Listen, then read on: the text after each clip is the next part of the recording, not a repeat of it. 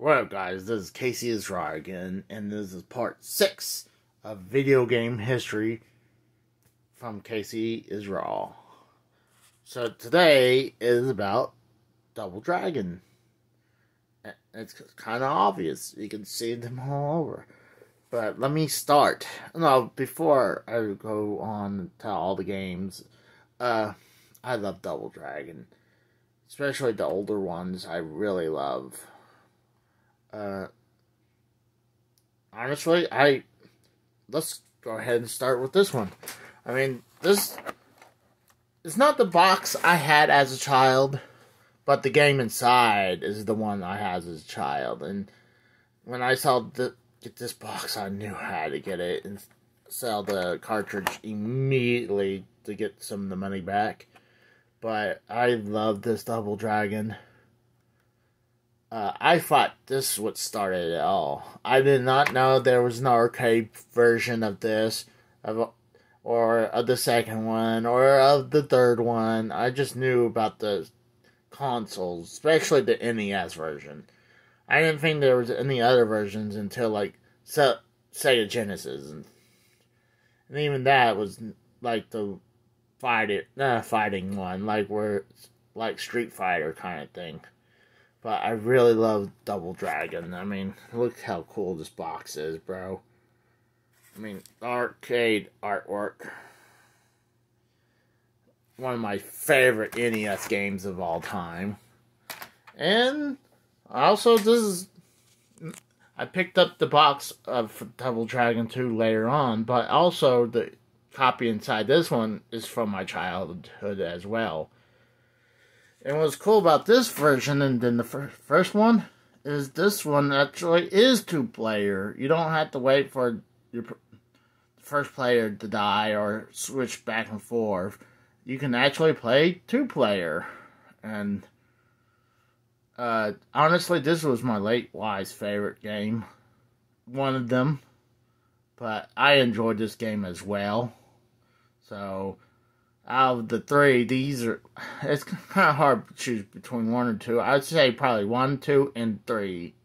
They're in the same ratings, but 1 and 2 are damn close if you ask me. And, I eventually played games like this Sega Genesis version of Battletoads Double Dragon game. I really enjoyed this game. It's cool. They made this also for, I believe, for the Super Nintendo as well. And actually, I believe this is actually going up in price a little bit. But before that, they had Double Dragon on the Sega Genesis. And I think this was from Activision still. No, from Accolade.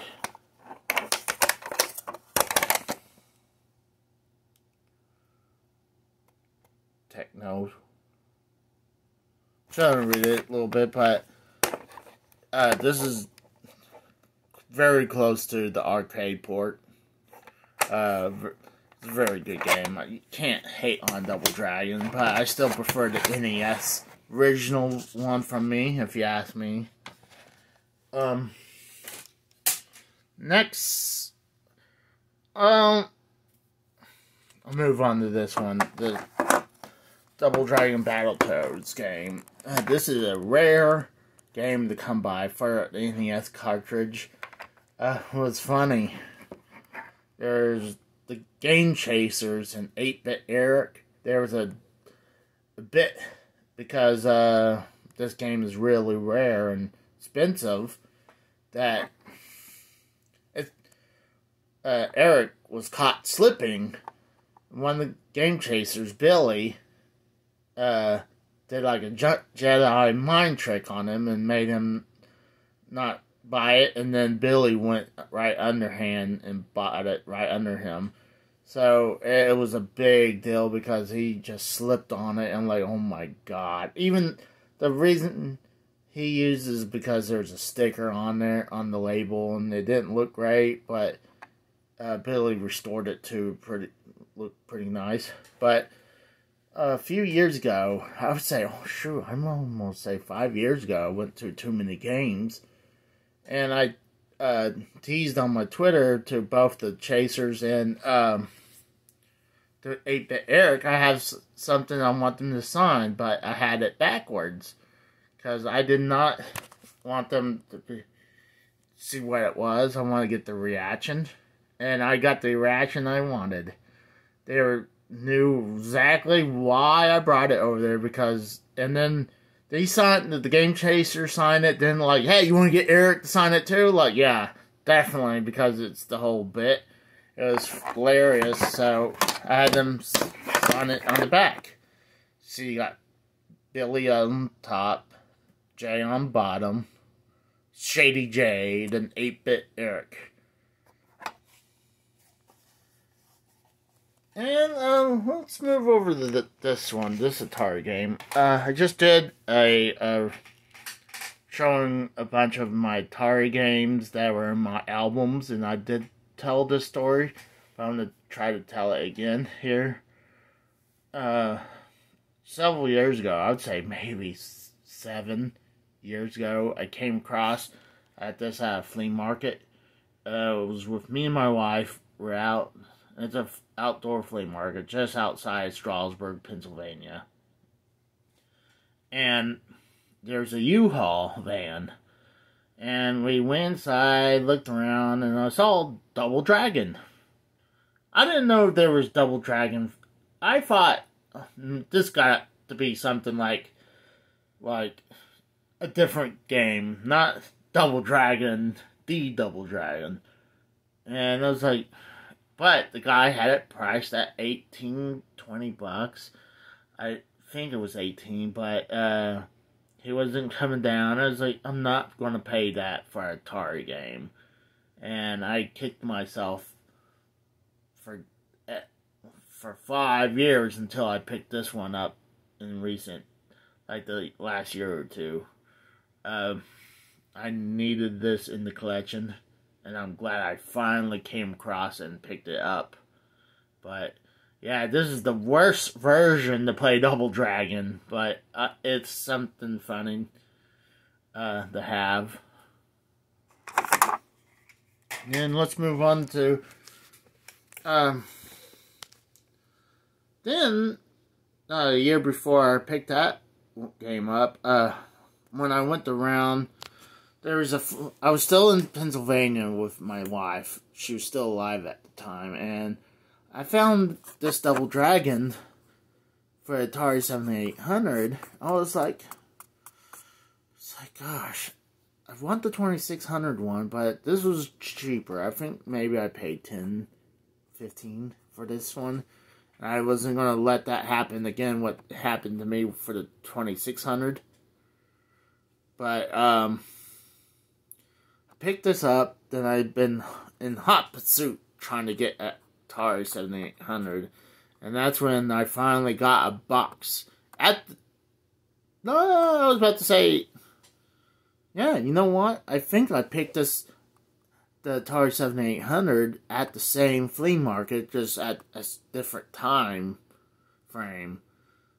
But that's what I remember about this one. Obviously, it's 7800, it's a better version, but NES was still looks superior over this one, over the 7800, because, you know, this NES was superior over Atari 7800, because, I mean, I believe the NES came out in 85, and, I think that the Atari 7800 came out in 87,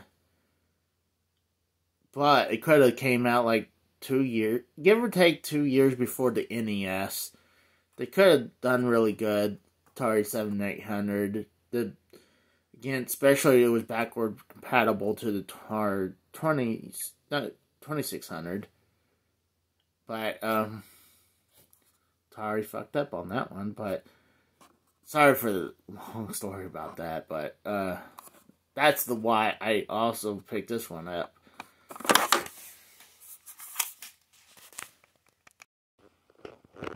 You know what? I know there's a Double Dragon 5 right here, but I don't know. I mean, if they count this one, Super Double Dragon, as Double Dragon 4, but they went and called several, like, I think there was Double Dragon 5, also for the Super Nintendo. I thought I had it, but apparently I don't. But I do have it on the Atari Jaguar. And I believe that pretty much after this, they stopped making Double Dragons for a long time. I mean, honestly, during the PS4, Xbox One, and Switch era, they finally made Double Dragon 4. And actually, I really like it. It's a little easier to play, but it looks like Double Dragon 2, but this is like a fighter game. It's like Street Fighter, so I'm not a big fan of it. Same thing. It's just on the Sega Genesis, so, I mean, I just have two versions of it right here. Like, I have the two versions of Double Dragon and Battletoad games. They're the same thing, except that one was one's 16-bit and one's 8-bit. While this is 16-bit. While this is supposedly supposed to be. You can see it right there. It says 64-bit, but it's pretty much the 16-bit game that got ported over to Atari Jaguar. Getting to what's in my collection of Double Dragon. I'll probably also show on my arcade cabinet about the Double Dragon games I got on this Super Double Dragon. Really haven't played it yet. I recently played it up, but I have a lot. But I hear it's pretty much a way better version of the original. So, that's how I believe I hear. And then we're getting to the I'm not gonna say, I'm gonna do the last good one before I get to the last two shit Double Dragon games. Like I was kind of shocked to see Double Dragon for the Sega Master System. And actually, a lot of people thinks this is superior because this is actually play two-player. It's like just like the arcade game. And they're not lying. I mean, you can play two-player just like the arcade game. Unlike the NES version, you had to switch back and forth between player 1 and player 2, but it's cool. I like it. I still prefer the NES one because I just grew up, but this is still a good version of Double Dragon. I mean, if you're going to play Double Dragon with someone, this is probably the best way to go. And now we're to the real shit ones. Double Dragon 3, the arcade game. Oh man, Double Dragon 3 sucks.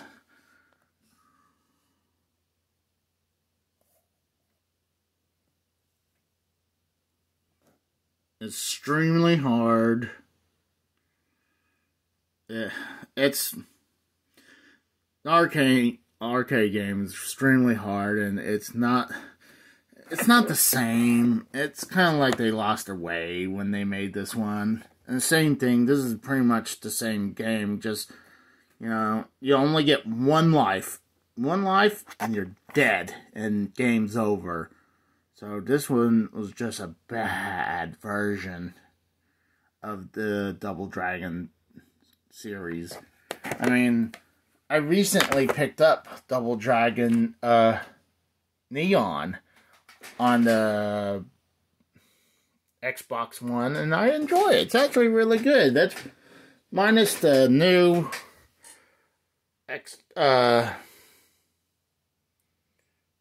the Double Dragon 4 game that's been released. I would say last good Double Dragon game since was Double Dragon Neon. But I'm going to show you guys right now some of the arcade games of the Double Dragon real quick. Right here is Double Dragon for the Neo Geo.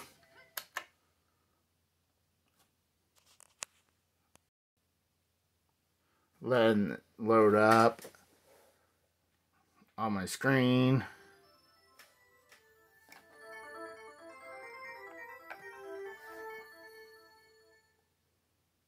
Techno. Okay.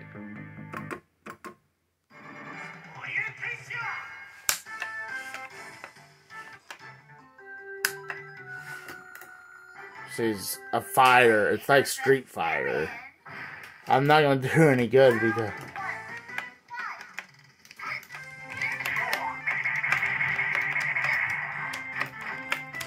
wait. If I suck, it's because I'm doing this one-handed.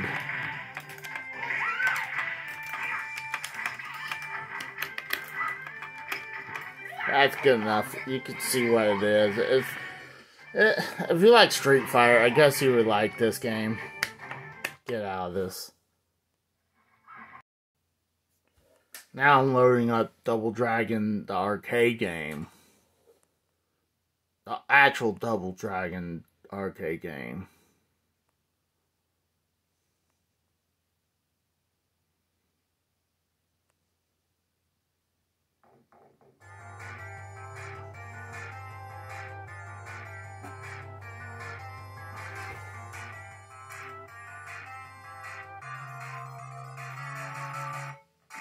You can see it looks pretty damn good with the graphics. This is just a demo.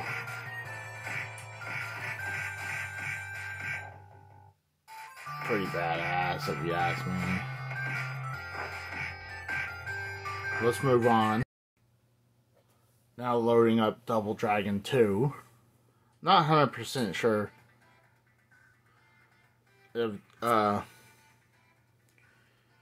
Double Dragon 3 is on here, but I can try to look. If not, I'll probably just end the video.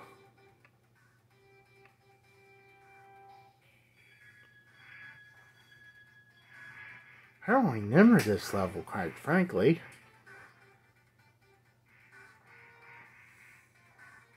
But it's been a while since last time I played Double Dragon. Oh, I thought it was messing up. See, that looks kind of familiar.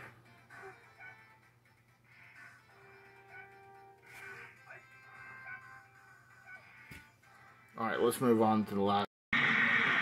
It looks like that was the last one. I didn't have Double Dragon 3 on the arcade, but thanks for watching, guys. Bye.